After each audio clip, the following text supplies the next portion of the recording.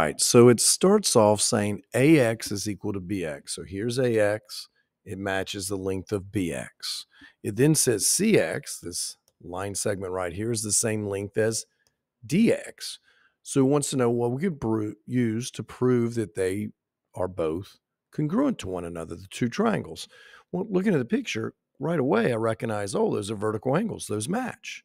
So we have these side and side matching, then the angle to the angle, and then to the side to the side.